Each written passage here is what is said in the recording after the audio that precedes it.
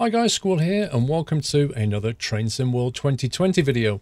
In this video we're going to focus on the East Coastway line. This is the brand new DLC for Train Sim World 2020 which focuses on southern England, specifically on the Brighton to Hastings line, and there's a branch off down to Seaford, all of it focused on the southern coast of England, which is very picturesque. Now before we get going on the DLC, a quick message about something which you may be interested in. You may remember this time last year, the guys over at BOTB arranged a massive simulator bundle competition for me, packed with equipment which I handpicked. Well, they've done it again. Squirrel's spectacular simulation setup contains £18,000 worth of simulation gear, including a high-end overclock PC, a gaming laptop, not one, but two of those massive ultra-wide monitors I've showed you, HTC Vive, gaming chair, racing cockpit, steering wheel and pedals, Thrustmaster flight sim gear, flight sim panels, it's all in here. And you can win the whole lot for a ticket price of 90p. It's a worldwide competition, anyone over 16 can play, and if you don't like this amazing simulation bundle, and frankly, why wouldn't you, you can still win gaming bundles, simulators, consoles and gadgets in BOTB's weekly lifestyle competition, with tickets starting at 15p. Link is in the video description. Good luck to you all, and remember, someone has to win it. Now, there are two locomotives that feature primarily in this DLC. One is the Class 377 and the other one the Class 66. If you have a quick look at the timetable, I can explain better. This is the Class 377. This is a British dual voltage electric multiple unit which was originally manufactured in Derby by Bombardier Transportation, although that ended in 2018. This is primarily a commuter train, and it's generally in configurations of 4, 8 and 12 cars.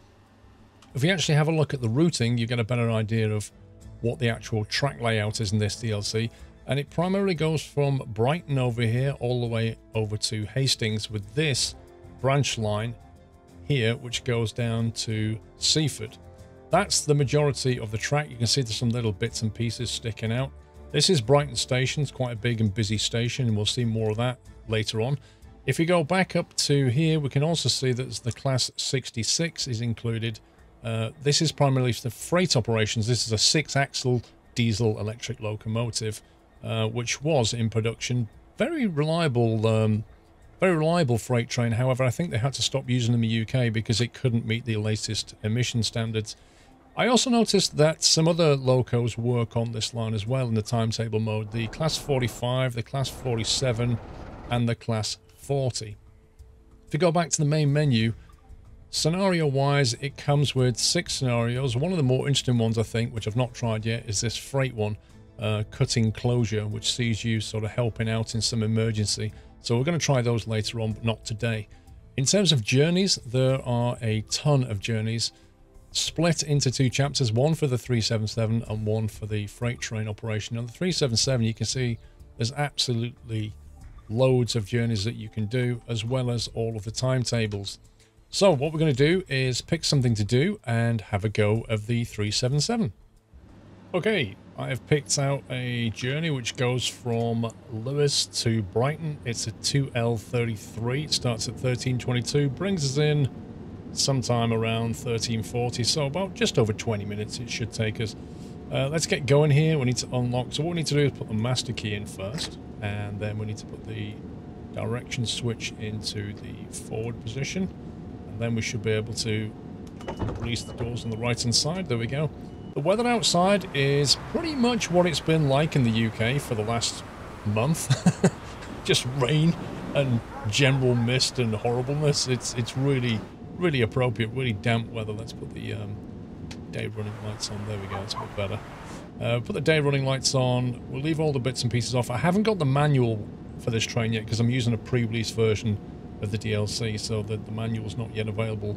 But I can tell you that lots of the buttons work for wipers and horn, that kind of thing. It has the AWS, although I don't know if AWS is on this line. By the look of it, it may well be, but I've not confirmed that yet. Just wanted to jump in and get you this DLC just ahead of release, hopefully. Master control block, I'm not really sure what that's all about yet. I need to look into that stuff on the manual. There's the aircon system, which we can probably want to turn that up for the passengers. Okay, let's get ready. Oh, we have to wait till 13:24, so 30 more seconds yet. Yeah, you can control the headlights and the taillights. The window and door operates from here as well, like that. You can get up, of course, and you can even, you know, go and visit the passengers if you want to. It has a first class section and a standard class over here. So, you know, if you've ever travelled in the south of England, certainly you'll definitely have seen these trains. You'll most likely have been on one. I've definitely been on them. They're pretty standard. This is a 4-car setup as well, because it's only a short journey from Lewes down to Brighton. It's more of a short commute. Right, here we go. Just lock the doors. We shall get going. If we were to do the whole Hastings route, that's probably going to be an 8-car, I'd imagine. Right, directions is forward. So they're pretty simple to operate, these trains. It's just a single lever which has 4 power settings and I think 2 or 3 brake settings and then an emergency brake setting. So you should be able to keep that switch exactly in forward for most of it. But yeah, I mean, let's get the wipers on actually. Intermittent. Let's put them on slow for now. Make sure we don't exceed that 10k. Oh. That's a very squeaky wiper. Blimey. Squeaky, squeaky. It's also got the digital display on the front, but I don't know if that's something you can control. I've not actually looked into it. These systems here don't appear to be operational. So whether you can actually set the destination on here, I haven't actually... Oh, this is where all the isolation switches are. AWS and stuff is all here. It's got a blind there. Oh, nice. Okay. So the blind operates as well. Yeah, I don't know if you can actually set the sign or whether it's just set by the route. Okay, let's get some power on. Next stop will be Falmer at 13:31. Falmer's 4.2 miles away by the look of it. And our current track speed is 55 miles an hour. Now, admittedly, this weather is not going to give you the best in terms of scenic view, but it will certainly give you an idea of what it's like to travel on the south coast in winter. It is a lot like this, unless you get a nice winter's day, in which case you get very low sun and get blinded.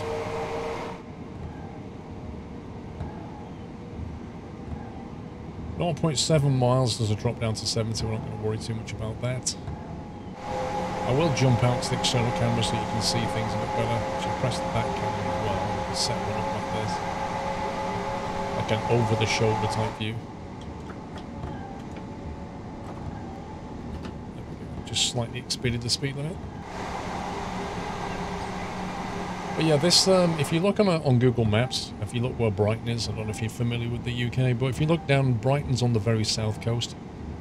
And this line, effectively, if you actually look at Brighton Station on a map, as you come out of Brighton Station, it branches off in approximately 3 directions.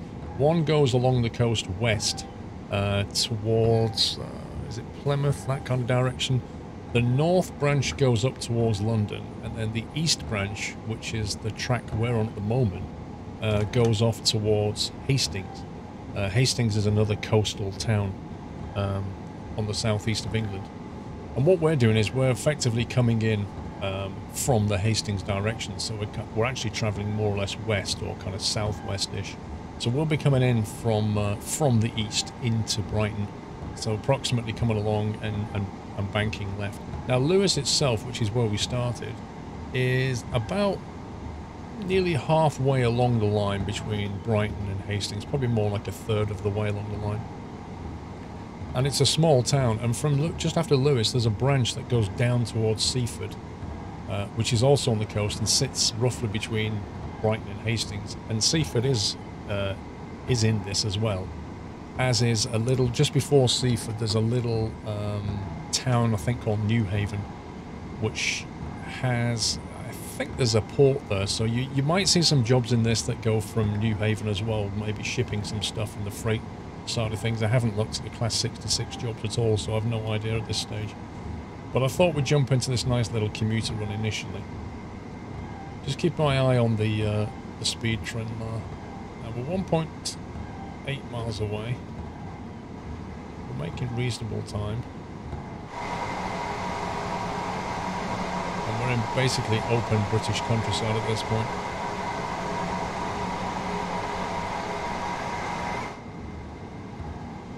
almost half a mile before there's a speed drop. Interestingly, the speed limit is still 70, so it's not actually changing, but we're going to have to get ready. The brakes on these trains generally work pretty well as long as you kind of allow enough time. We are climbing a little bit. I don't know if that's going to level out. If I remember Brighton, the bit we'll be coming in on will take us over a really spectacular arched bridge. It's really nice. We'll be coming in onto that as we bank left into Brighton. That's a nice bridge, that is. Because I think, if I remember, the topology of Brighton is such that when they originally built the train line, they had to build a lot of like bridges and tunnels and stuff. To the elevation change near Brighton is quite a lot. Hang on, let's get that brakes in. It's less than a mile away. Okay, at least go back to cruise. There we go. I have a tendency to talk too much and then completely miss my braking points. So let's get the brakes on. There we go. Yeah, you can see that the brakes are pretty powerful as long as you get on them soon enough. They really can shave the speed off. That looks good. Okay, we'll just take the brakes off and cruise in. So I actually overdid it. Yeah, there is an AWS block on the floor, so it does imply that this line does have AWS. So what I'll probably do is, as soon as I get hold of the manual, I'll have a quick read through and get that system turned on. There we go. That will do nicely. Okay, release the doors on the left. And why are they... Come on, camera. Camera's so weird the way it jumps around. I hate that. While we're doing that, we'll have a quick look at the timetable. So this is an all-stopping service from Lewes down to Brighton. So the next stop is Mulscombe at 13:34. Yeah, this kind of jumping thing, I've always hated that about train sim. I wish they just wouldn't do it. I wish it would just clip or something, or at least be an option. Oh, we have to wait until 30. It's too early yet. We're actually 30 seconds early. Spectacular. Alright, while it's doing that, let's have a quick look around the platform then. Oh, there's another train. So it looks like these are scheduled to meet effectively, and then probably depart at the same time. Approximately the same time. So this is Falmer, where we're at right now. You are way over the line though, girl. Way over that line. You should definitely not be there. Okay, lock doors. Let's not waste any time. Wait for the light to go out.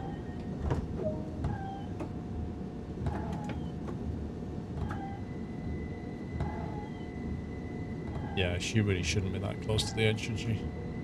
Naughty, naughty.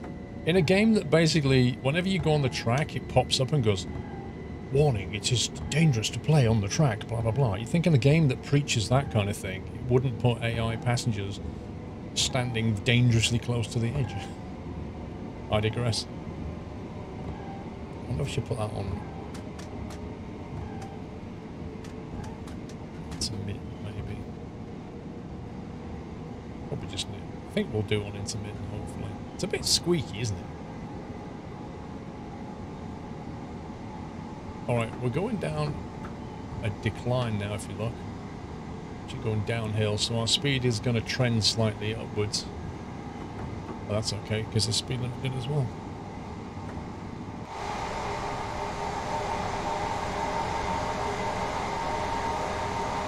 So this is your atypical British countryside right here. Let's put it in off and cruise a little bit. There is a tutorial for this train, lasts about 10 minutes. Takes you over the basics of it. And obviously does the usual kind of how to, you know, if there's an emergency situation, how to reset the train.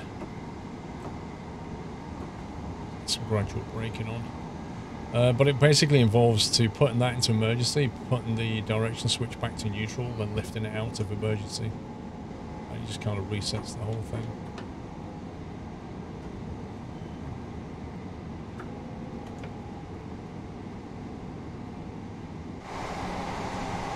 Okay, 600 yards.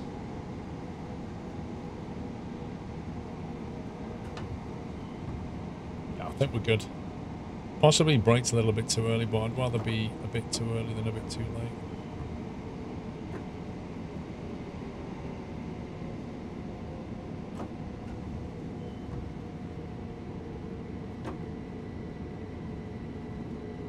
Nice. So yeah, about 20 miles per hour on the entry into the platform is perfectly good. Ooh, look at that. Nice gradual braking. That was good. Okay. Release.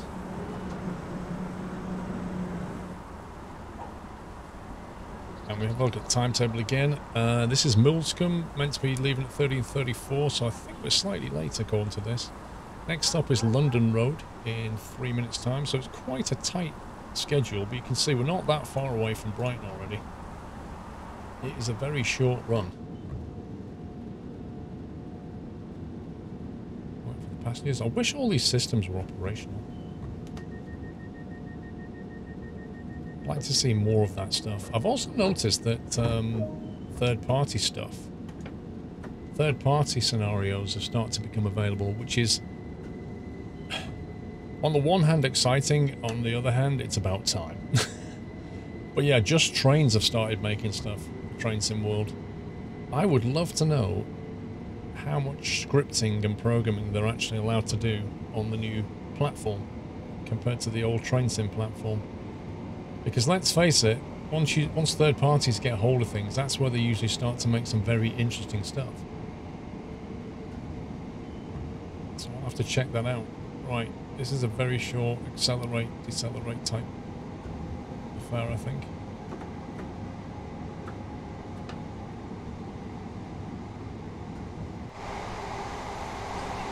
There's a speed limit of 30 miles an hour coming up in just over half a mile. Something to be aware of. That's probably just before. There's a yellow signal coming up as well. But I'm guessing maybe there's a red light at the station. As we get towards Brighton, and those lines I talked about start to merge in. It really does get quite busy at Brighton, and you see there's a lot of crossover tracks as well.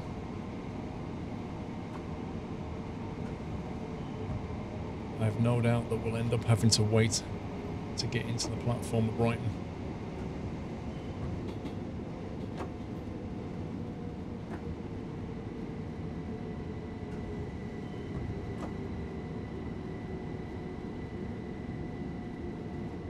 There we go.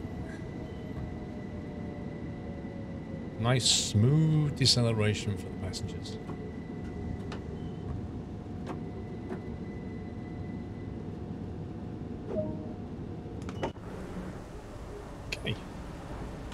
This is London Road.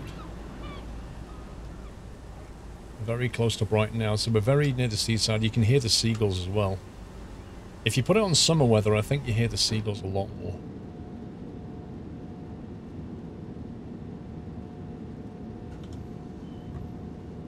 $13.40, yeah, so we're only like 3-4 minutes away, which is cool.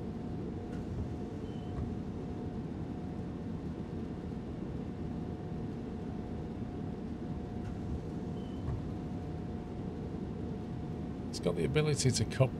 I'm just going to whistle. It's got the ability to couple and decouple down here as well. This is all your door closing stuff. There's the cab light, which is like, you know, at night time that would probably come in nice and handy. Right now, we don't really need it.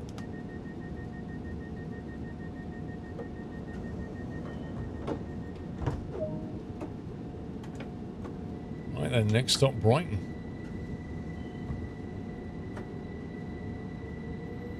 Right, we've got a yellow aspect coming up. We've also got a 30-mile-an-hour speed limit about to kick in, so we don't want to accelerate too much. There's a sign. And a 20-mile-an-hour as we come in. Yeah, this is it. This is the bridge. Look at this. I mean, just look, there's houses down there. Look at this. This thing just stomps right through the middle of this housing. That is some serious piece of engineering. Probably Victorian style when everything was made out of brick and arch bridges. Fantastic. Fantastic engineering. And still standing as well.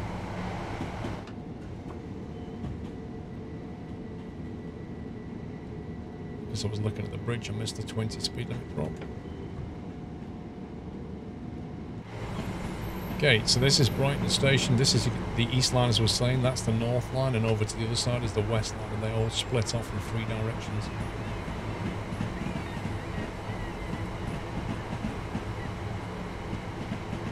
We'll probably go into that left siding here, the left platform.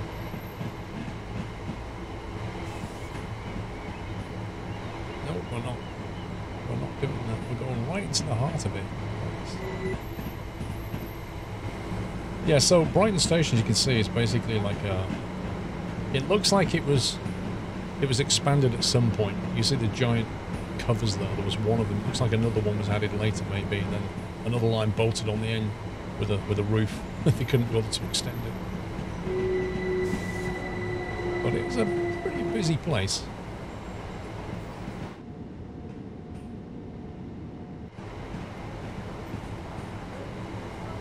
As you can see, and you know, graphics-wise, they've done a cracking job on it.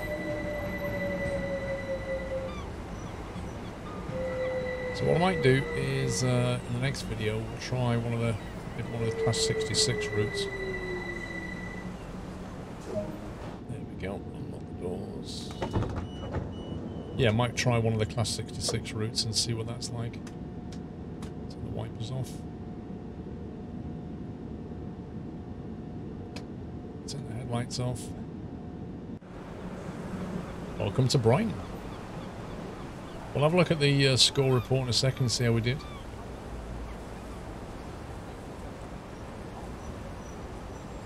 I'm trying to think, if you get this train into London, I think it goes into Croydon. Could be wrong.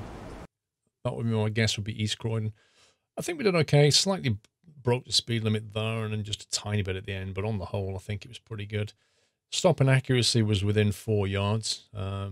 Due and actual times were pretty much bang on. So yeah, you earned a gold medal. Nicely done. Okay. That's the end of the video, guys. Hope you enjoyed that one. It was a Class 377. I think in the next one, we'll take a look at the freight side of things and see how we get on. That DLC, by the time you watch this video, this DLC should now be available on Steam if you want to take a look. Until the next one, take care, guys. Happy training.